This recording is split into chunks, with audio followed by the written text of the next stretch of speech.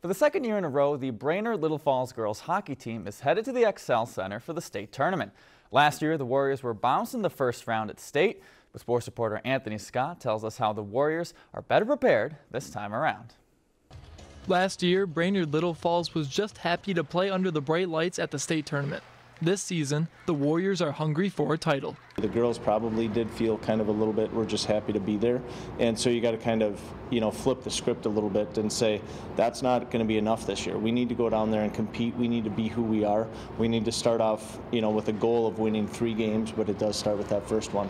In round 1, the 3-seeded Warriors will be up against White Bear Lake, whose goalie had a 50-save shutout in the Section 4 finals. We got to make sure we are taking away her eyes. We got to make sure we have good net front presence, and we're getting, kind of ugly goals. They might not be tape-to-tape tic-tac-toe plays, but they're going to be rebound goals, and we got to make sure we just bury those chances when we have them. The Warriors had a much tougher schedule this season, and they're ready to turn some heads in St. Paul.